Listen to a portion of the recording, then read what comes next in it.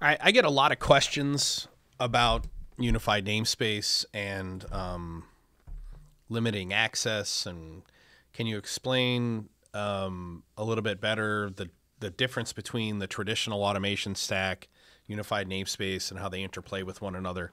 And so in this video, I'm going to try and cover that. Okay.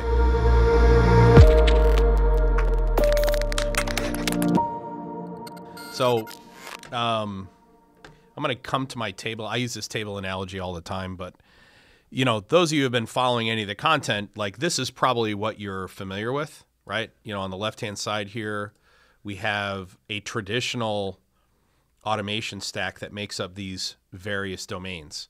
So, you know, here generally cloud, ERP, and probably half of MES is what's owned by IT, and maybe half of MES, supervisor control, data acquisition, are owned by OT, the operational technology. When we put the two of those together on one common infrastructure and one common strategy right here, when we unify those together, we get what is known as OT IT convergence, right? On the left-hand side, the traditional model, if you watch any of our videos, the traditional model of, you know, Industry 3 integration is essentially point to point. Like I go find the data that I need for some specific function. I send it to the thing that's going to do the function deterministically. I either model it before I send it, they model it when they consume it, they run their function, and we just forget it, right? There's no infrastructure that goes to interoperate with one another. So say some function later, some new function that we're developing needs that exact same, the same data that we engineered and moved deterministically from one place to another. Well, you have to go retrieve it. You have to connect to it again. You have to collect it, and you have to store it all over again for that new function.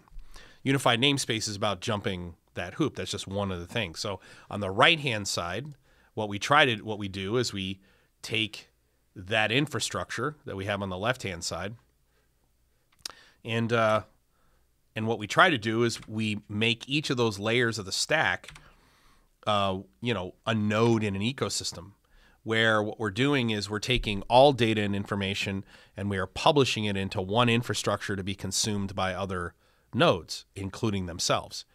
This is a process, right? Left to right, from, you know, going from Industry 3 to Industry 4 is a process, because most of the legacy infrastructure that you have doesn't support technology that allows you to do what's on the right. So if your state is on the left, it isn't likely that you have your infrastructure is designed to be able to do what's on the right.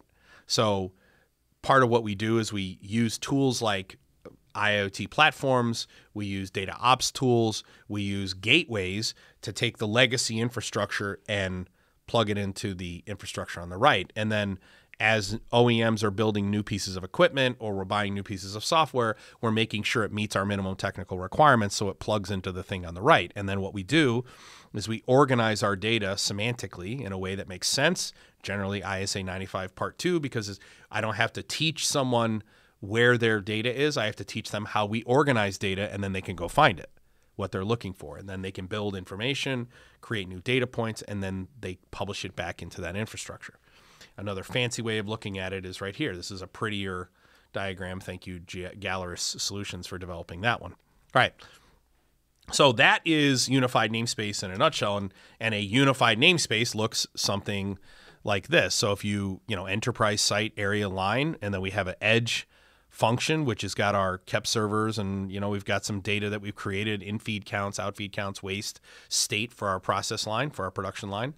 We have some process variables in here, spindle speed, that kind of stuff. But it's all organized semantically. All I would have to do is just teach someone how we build functional namespaces. So a function would be something like MES or ERP, how we build informational namespaces, which would be like the 55001. That's ISO 55001.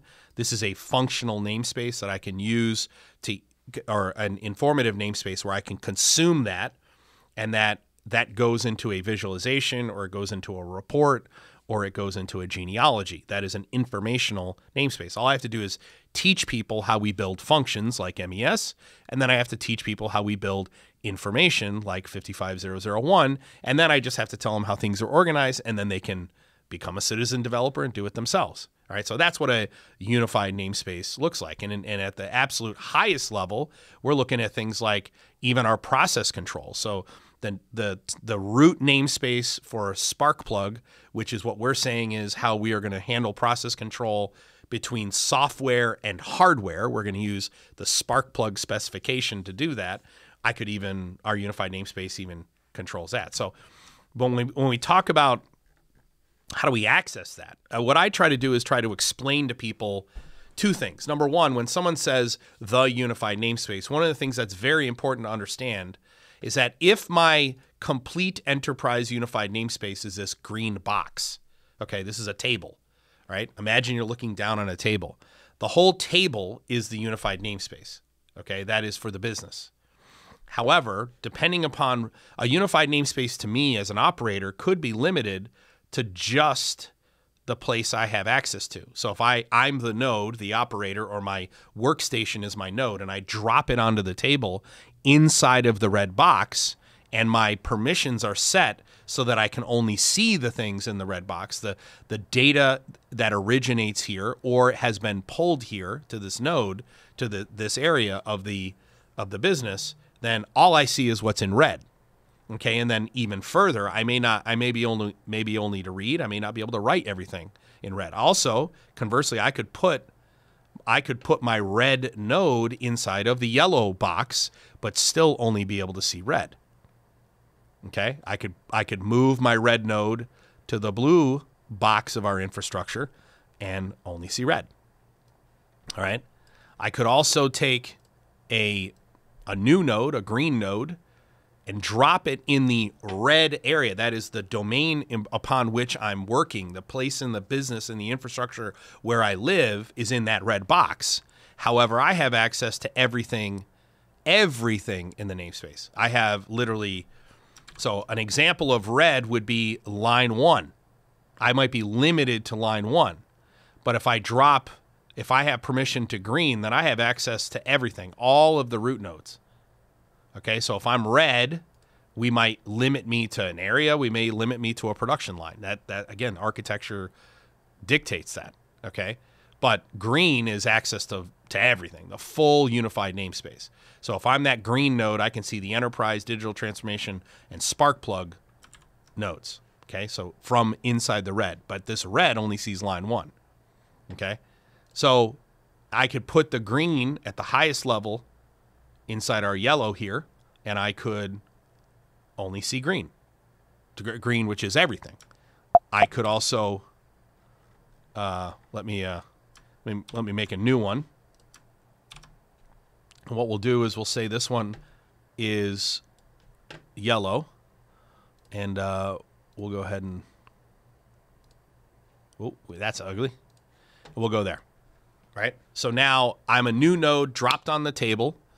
In theory, I have access. I could potentially, with the right permissions, see everything, but I'm limited to yellow. And let's say in this case, yellow is just the stuff that's in the area. So I would be able to see line 1, line 2, and line 3, or any, let me take this area and copy it. And then what I'll do is I'll create an OEE calculation for the area that is 0.5, 50%, okay? And we'll do a raw value. We'll publish that into the area, okay? And so now what I would see is just line 1, line 2, line 3, and OEE, but I would not be able to see anything below line 1. Okay, my permission would be to not be able to see anything.